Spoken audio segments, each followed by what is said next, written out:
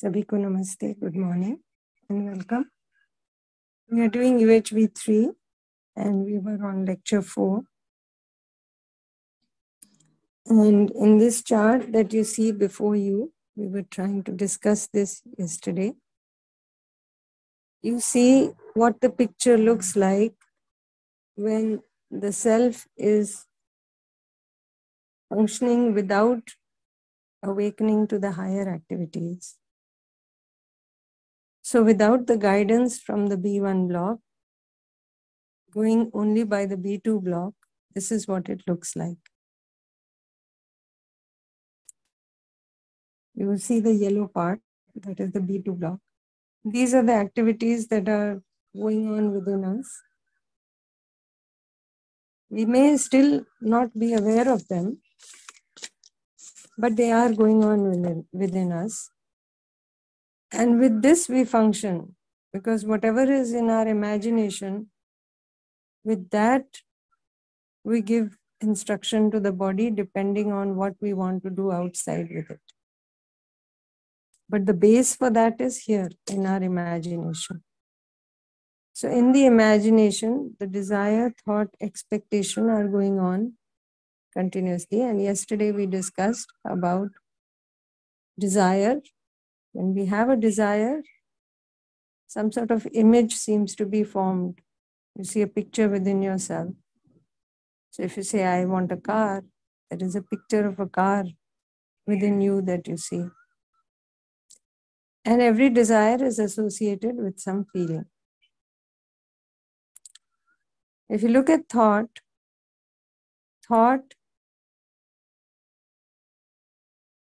gives us the ability to analyze things. So when we think about things, we have the capacity to analyze things. We compare things, isn't it? Whenever you have a desire, it is about what you want to be. At the root, of course, you want to be happy, but it may be camouflaged in something else because we may not be aware that wanting to be happy is the main desire. We may assume that something outside is going to give us this happiness. So essentially, desire is about what you want to be, and the thought is about how you're going to make that happen, how you're going to achieve that desire. So we discussed this yesterday. Then the thought can be about, different options, analyzing them, comparing them, seeing, what is possible for you, all of that. So you'll find that very often we keep doing this throughout the day.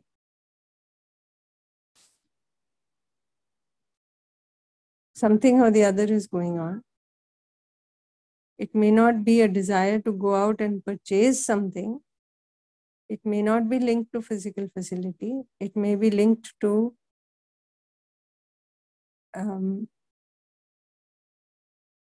sort of, our interactions with other human beings, about how we are with them. And then you have the lowest activity in the self, that is the activity of expectation. This has to do with the information that you get through the 5 sense organs, largely, of the body. So while the sensation is in the body, but you are the one, the self is the one that is reading it. And on the basis of what it reads, it decides something about it. So if I hear some good music, suppose I like the taste of that music. Taste meaning, we use the word taste but we use it generically for all the five senses. So I like the taste of that music. And once I have heard it, then each time I sit in the car, I select that same music to hear while driving. So what am I doing here? I had, the taste of a certain music. I saw that I liked it. And I keep trying to play it again and again, selecting it again and again. And so you'll find that we keep doing this also all the time. It's hot outside. You feel hot. You turn on the fan. It's a nice feeling, the sensation on the skin. It feels cool. So now whenever you go, wherever you go, if the fan is not on, even before you sit down, you turn on the fan, you select that and you go after it. Similarly, if there is a taste that we dislike, so suppose some food item I dislike. So if I dislike Karela or some food item, then what I am doing now is very often I taste once, I dislike it. Now I avoid it. So I do not select that, I select something else. So I am avoiding the tastes that I dislike and I am selecting the tastes that I like. This also keeps happening throughout the day and we may not be aware of it.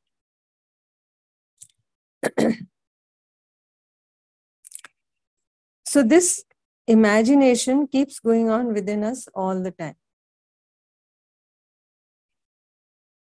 This, where this imagination is going on, this part of the self is sometimes referred to as mind. Some people refer, or somewhere, some places in traditional writings and all, only this selecting, tasting, the expectation part is referred to as the mind. But very often this whole imagination area, this part is referred to as the mind. We are just calling it B2 block for no particular reason. It is just for our convenience that we know when we refer to the B2 block, we are talking about these activities within us. So if you look at the desire within, now there is no guidance from inside because you can see that we have not awakened to the higher activities. So where is this desire coming from? It's actually coming from outside. We may not realize it. We may think it is our desire. We sit down to watch TV. I don't know if anybody watches TV anymore. It's all internet now. But supposing you are watching something and you see ads. You see an ad for some cold drink. And you just keep looking at that person on the screen, enjoying the taste of that. Next thing you know, it has become your desire. So you go out, you start thinking about it first, you'll start analyzing, you'll start thinking, where can I get it from? How much does it cost? Which is the shop nearby? I can walk to it, or I can go by car, or I can take the scooter, and so many things. So how to get that desire? We start thinking about that. And the selection, of course, when you go there, you have it in mind what you have seen There may be many cold drinks in the shop, but what you saw on the screen of your device, you have a taste of that. So you select that and you come back and you think it is your desire. But if you go back to where it started from, you weren't even thinking about this. You were quite comfortable at home and suddenly you saw this and it had become your desire. So you'll notice that we keep doing these kind of things. So this is an example of a desire which is being motivated by sensation from outside. Similarly, you have many desires that are motivated by preconditionings. So somebody says something about some eventuality and we go after it. In college, we hear that you have to get a job with the highest pay package. That is best. So we go after it. And somewhere it becomes our desire. We want it to happen. And we don't question anything about it. Similarly, if you know, when you are, say, you hear things, you have to have such and such job. You must get a promotion every so many years. We may have heard all this, and it becomes our desire that every so many years I must get promoted. Is it really my desire, or is it something I heard? So,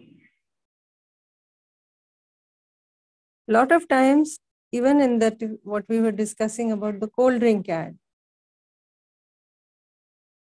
Now, the ad is for the cold drink, but it is shown in an environment where all these friends are sitting, enjoying, having fun together, laughter, all of that. So now I have, after seeing that ad, I have this preconditioning that drinking this is going to be associated with friends, laughter, happiness, enjoyment, all of that. And it becomes my desire. So we keep seeing that there are so many examples of this. And yesterday we had, before I go to the assignment, the third source, which we have not talked about, because here we are talking about no guidance from inside. But the third source from which the desire can come is your natural acceptance. And even though the higher activities have not opened up or we are not aware of them, still that highest point of pure observer, activity of realization, from that point we get some glimpse of the natural acceptance. That is there within each one of us, even though we have not awakened to the higher activities. But we need to refer to it. If you don't refer to it, of course, it keeps lying there dormant, as if it's not there.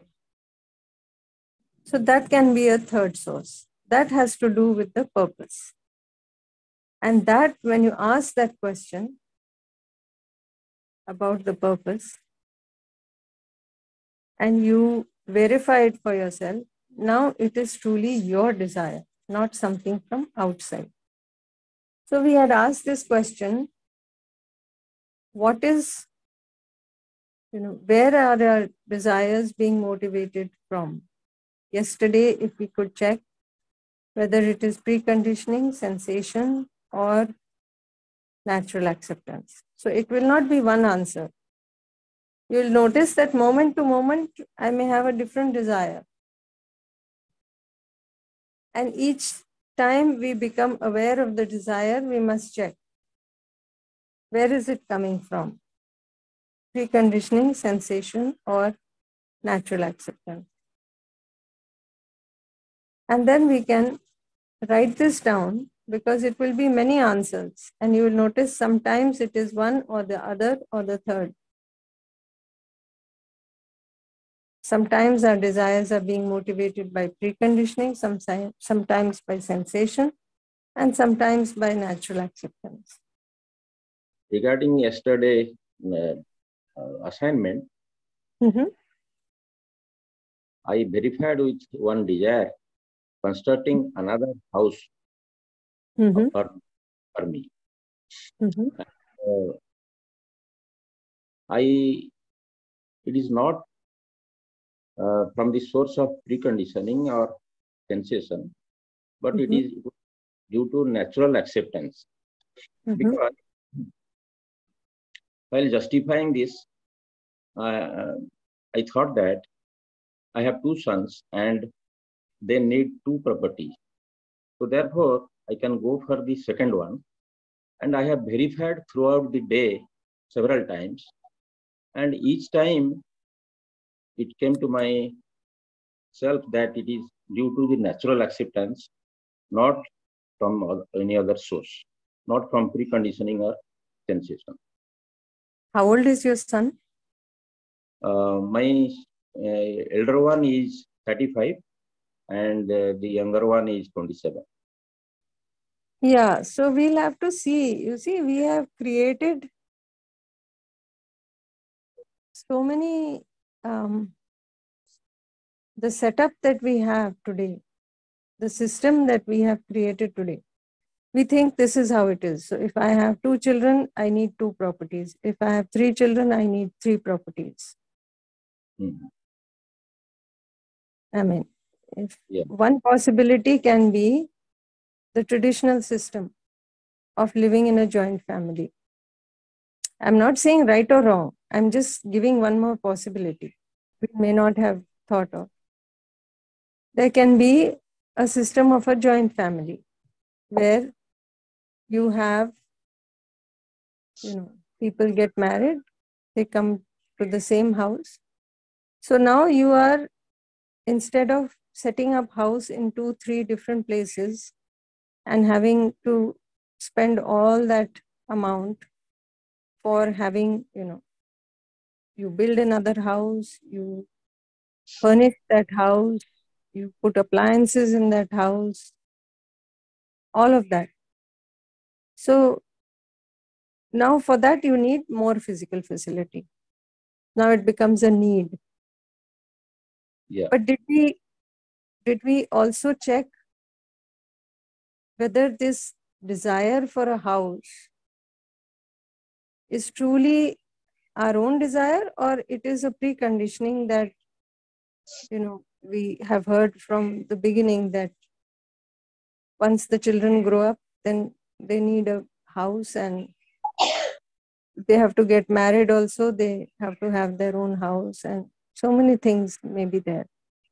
So I'm not going to say anything about, right, wrong, need, want, but I think it is important that we check within ourselves.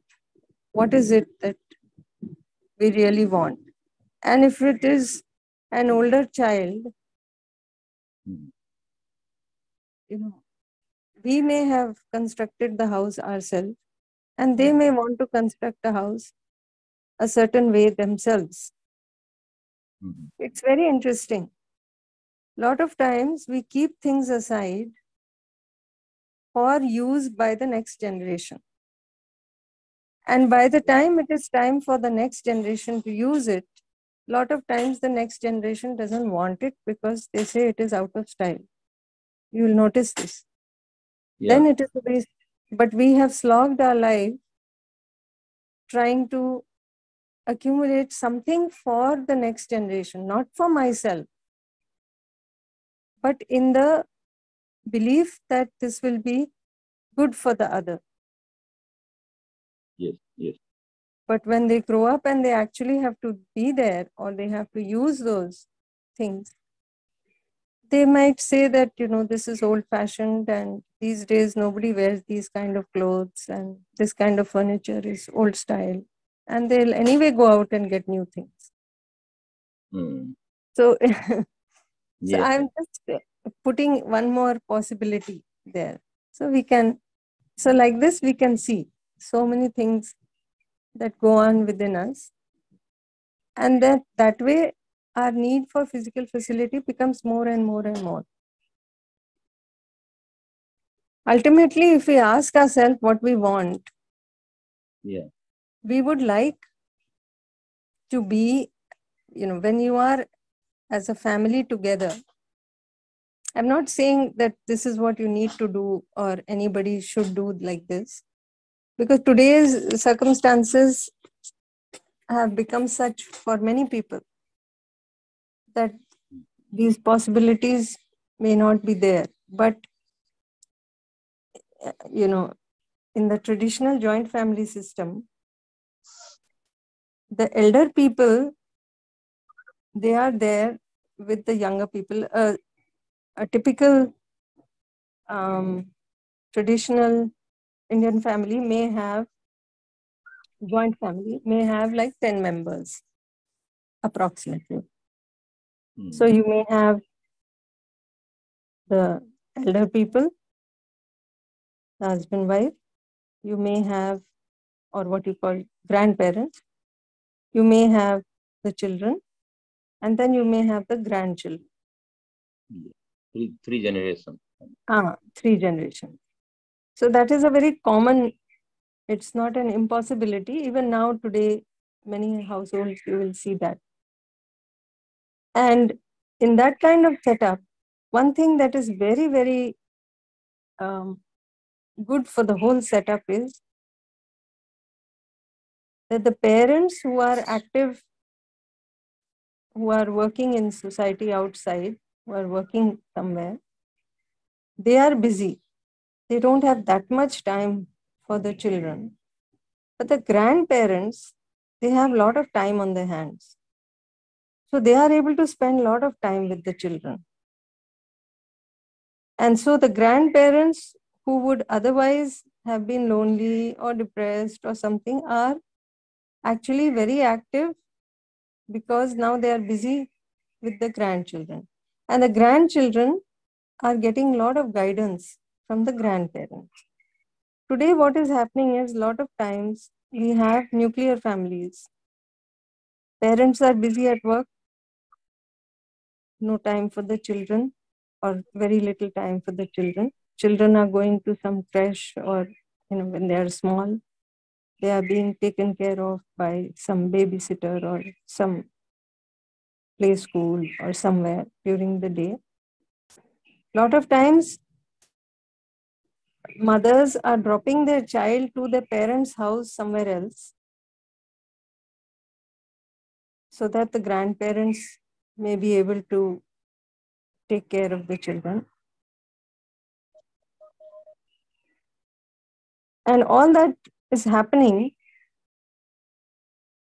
and we don't, there is no other option visible at that time, because that is how the setup is, or that is how we have made the setup.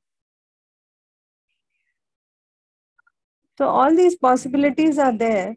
We can look at all of the possibilities and see what is it that we really want. You see, even in the old age, most parents want to be with their children. They don't want to be separate, isolated, away from them in a big house by themselves. But circumstances being what they are, because we have given a lot of importance to the physical facility, the job, the career. So the child has to go for the career somewhere else, isn't it? Yes. Sets up house somewhere else. So now you're spending double the physical facility. And that child, for maintaining that house, maybe having to pay EMIs, and for those EMIs, maybe needing to the job should have this much money so that the person can pay those EMIs. And so it goes on and on and on. So we actually build up what we call our needs many a time because we have set up systems like that today. But other possibilities are also there. Yesterday, in the hostel, there is a one water storeroom in the hostel. So there, water filter is installed. We need a gradient to send the water to the kitchen. So the gradient is not there. That's why we want to do that extension of that height of that building. So that is the desire I have from so many days. And so that I so many thoughts are going how I should execute that process and process. And yesterday I bring this information to our higher authorities, so they accept it. So this is the desire. I want to know that whether it is belongs to the natural acceptance or the precondition or sensation. Yeah, see, many things will come up like this. Is the desire coming from preconditioning, from sensation, or from natural acceptance? Let me just say this thing, that the desire has to do with what I want to be. It has to do with the feeling. That you can refer to natural acceptance. But if I say, I want to do such and such thing outside, is it naturally acceptable to me or not? That kind of answer will be very difficult unless you try to see for yourself the purpose of that. The purpose with which we are doing is that, it is sort of taking care of the well-being of everybody. Then we can say yes. So we look at things with a very narrow window right now. So we are seeing for ourselves and maybe the immediate people around me. When we refer to natural acceptance is much more than that. Natural acceptance, we have a natural acceptance for relationship, we have a natural acceptance for harmony, we have a natural acceptance for coexistence. So that has to do with the larger whole picture. So for these small things outside, we have to look inside and see, what is the root desire? I want to be happy. Is it leading to my happiness and the happiness of the other? Is it leading to mutual happiness? Is it leading to mutual prosperity? Then it is probably right for me. Can you give one example for a third source other than the preconditioned sensation? For instance, we talked of that cold drink. We talked of the cold drink. We said that one possibility is I like the look of it, or I remember the taste of it. So now my desire is to go after that and get it. Because I tasted it somewhere and I liked it.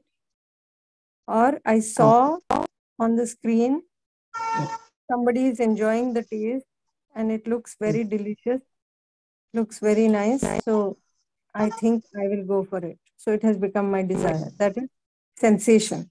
You like the look of it, you like the form, whatever.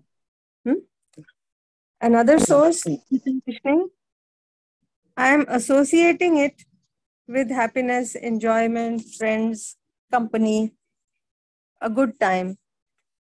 Therefore, when I see that ad with a lot of people having fun together, all of that, I go for it. Because somewhere I have associated happiness, fun, enjoyment, togetherness with it. That can be preconditioning. Yeah? but both are from outside. Now, if I see what is the purpose, why do I want that cold drink? It may be I'm thirsty, isn't it? So if I'm thirsty, that means requirement of the body is for water. So I can drink water as well. And if I look at the cold drink, I will find it has so many ingredients that are actually harmful for the body. Then I ask myself, do I want to nurture the body? Do I want to harm the body? Of course, I want to nurture the body. So I may not go for that cold drink. I might go for drinking water at home instead. So like that. Okay. So here is another option. The option of having the higher activities unfolded within us. Here is a possibility where we have become aware of the higher activities within us, what we refer to as the B1 block. Again, there is no particular reason to name it like that. It is just something for convenience. And we show it in purple just for contrast. So here you will see there are some activities that are mentioned here: contemplation, understanding, realization. Contemplation has to do with seeing my relationship with every other unit and seeing my role, my participation in the relationship. That is contemplation. Understanding has to do with understanding the harmony, the self-organization that is there in each and every unit. How things are happening. How, not only is every unit organized, but every unit is seeing its relationship with every other unit and fulfilling that relationship, doing their participation. And when it comes to realization, it is the realization, the seeing of the coexistence the way it is. Being able to see the space, the subtlest reality, and being able to see all these units submerged in space. So being able to see that this relationship is already there. I don't have to create it. I don't have to make it. I only need to understand it. So we have to slowly unfold these higher activities within us, and we have to go all the way up to realization. Only there can we truly see for ourselves this coexistence, the submergence of the units in space, which is the basis, the foundation for this relationship, the self-organization, the interconnectedness of all the units. So slowly this unfolding has to happen in all of us. Once this unfolding starts happening, we start moving towards taking more responsibility in our relationships with other human beings, with nature.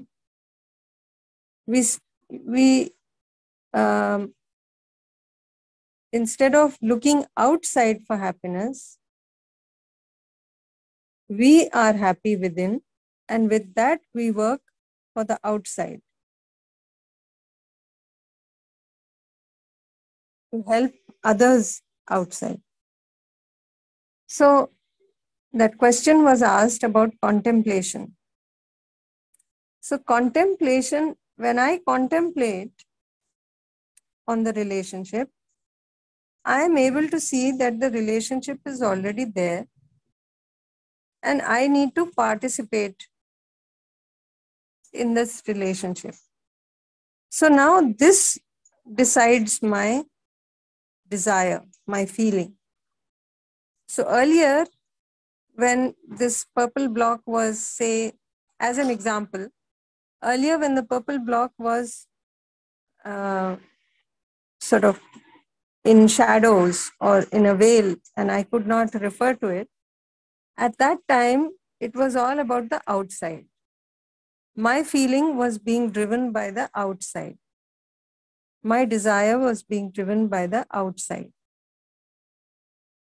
So if outside somebody shouted, got angry with me, I got disturbed.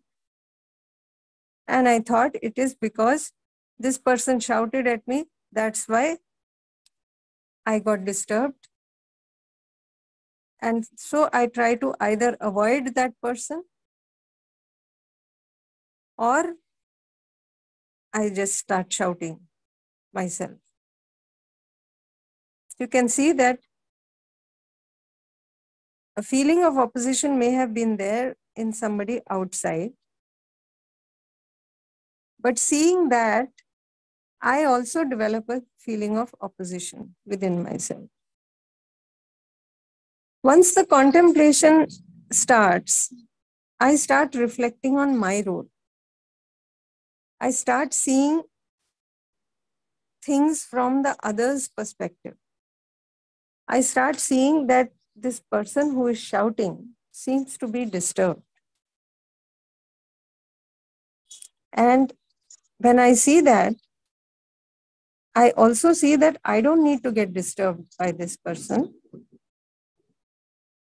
He is shouting because he is uncomfortable, he is unhappy. Now my concern becomes how to help him be happy. So you see the shift that happens?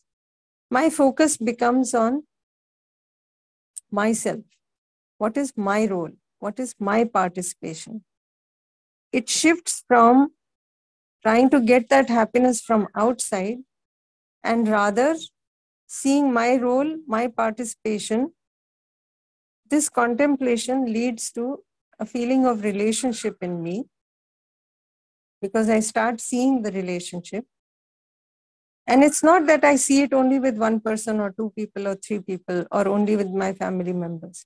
I see it with everybody. So with this, this drives my feeling now. Because I see the relationship, I see my participation in the relationship. With this, I ensure my feeling. So this is the role of the contemplation. A lot of times the feeling, the desire, the feeling, in the first case where only the B2 block is active, we are looking for the happiness from outside. Once we start, unfolding these higher activities, when we are going from bottom to top, we are going to unfold firstly the contemplation part. Because as you go from bottom to top, these activities are getting more and more subtle. So we slowly open up or we start becoming aware of the activity of contemplation. With that, I am able to see my relationship with every other unit in this existence. And I see what is my participation in the relationship. So when I see that participation, I am no longer affected by somebody else's misbehavior outside. Earlier, that same person may have been misbehaving. I was getting offended and getting a feeling of opposition. And I thought it was because of that person. Why? Because I'm looking for happiness from outside. I want that the other person should give me the right feeling. And when they don't, I get unhappy. Now I see with my role, once my focus shifts to my role, my participation, I see that that person who is shouting is actually uncomfortable himself. It's not that he's shouting at me. He is uncomfortable. He is unhappy. So when I see that, then my focus shifts from trying to get the right feeling from him, because I know he cannot give me the right feeling because he doesn't have it. From where will he give it? So I ensure my feeling within, the right feeling within, and I see what I can do to help the other person. So Didi, regarding this contemplation, it's like, just want to clarify, when we are like observing ourselves, and then there are these feelings, and they are not right feelings. Like our feelings are based on conditioning and sensations. Then we kind of get engaged into, our own things. And when we actually able to refer to natural acceptance, like moment by moment, then we create a stability within us, because otherwise we are into a chain of feelings. Yes. And then we'll be able to see, then we'll have this if you call um, enough stability within ourselves, so that we can look at the participation in the other things, and the actual contemplation will start. Yes. And right, I mean, is that right? The way to go about it is this only, to refer to the natural acceptance. The moment you refer to your natural acceptance and you ask yourself, what is naturally acceptable to me? Feeling of relationship or feeling of opposition? It's very clear, it is feeling of relationship. So with that feeling of relationship, now you contemplate on your participation in the relationship.